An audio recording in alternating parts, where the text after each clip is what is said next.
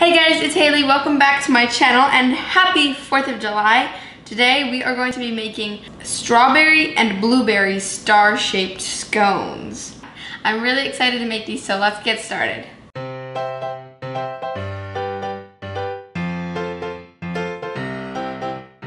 So first, I have half a cup of heavy whipping cream and I'm going to add it to a small bowl.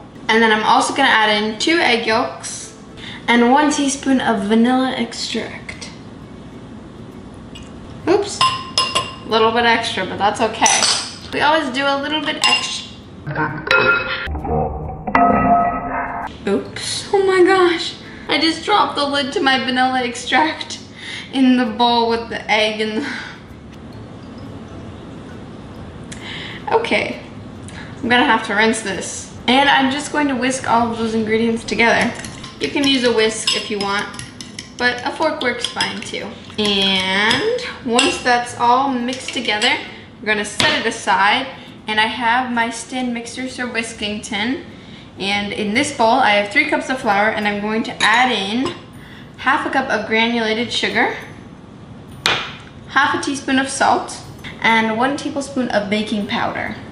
So I stuck my butter in the freezer because it has to be chilled and I had it sitting out on the counter, so I wanted it to get cold very fast. But this is 2 sticks or 1 cup of unsalted butter, and I've cut it up into little cubes like this. Little baby cubes. This is gonna help it incorporate easier. Just gonna put all of it in there all at once. And now on a low speed, I'm gonna mix all of that together until it's nice and crumbly and it resembles coarse meal.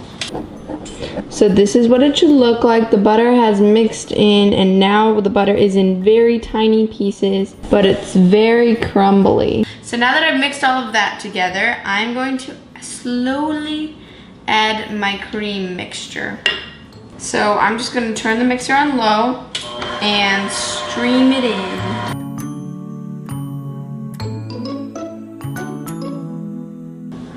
And now I'm just gonna keep mixing this until a sticky dough forms.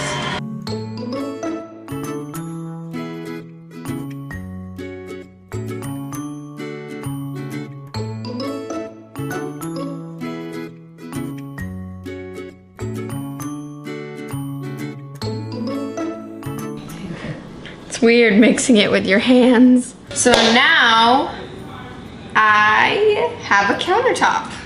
I am going to lightly flour my countertop. Just spread the flour all around. Not super lightly, but just kind of lightly. I'm going to take my scone dough and just put it on the countertop. And now I'm just gonna press the dough out into a circle that's about 1 inch thick. I am going to take my star cookie cutter and dip it in flour. That's very important. You don't want it to stick to the cookie cutter. And then I'm just gonna cut out my stars. And here's the first one. Look at it, it's so cute. I am going to put this onto my parchment lined baking sheet and I'm gonna keep cutting out my other stars.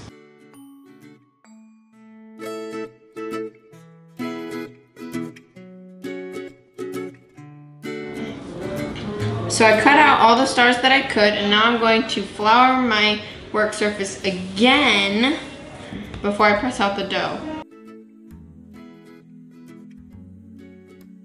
Alright, so I finished cutting out, oh! I always have to be careful with this pan because there are no edges. So I'm always worried things are gonna fall off. I finished cutting out the first batch of stars. It made 12, but I have a lot left. So I'm not sure how many it's gonna make yet, but I will definitely let you know. And now there's one last step, or I guess 2 steps before we bake these. I have a bowl of heavy cream and not a paintbrush. Do not use a paintbrush. It's pastry brush. I have a pastry brush and I'm going to brush the scones with heavy cream. And then I'm just gonna take some granulated sugar and sprinkle just a little bit on top of each one. Okay, I probably did way too much, but hopefully not. And now I'm ready to bake them. My oven is preheated to 350 degrees Fahrenheit, and I'm gonna bake these for 24 to 26 minutes or until the points of the stars are golden brown.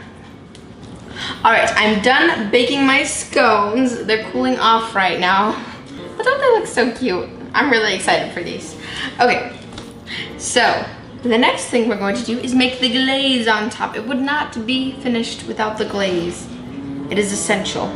I have 2 cups of powdered sugar and 3 tablespoons of hot water, and I'm just going to pour the hot water into the powdered sugar bowl, and we're gonna mix them together to create a glaze. Oh my gosh, I think I'm actually gonna need a teensy bit more water because it's being difficult right now. It's very hard to stir.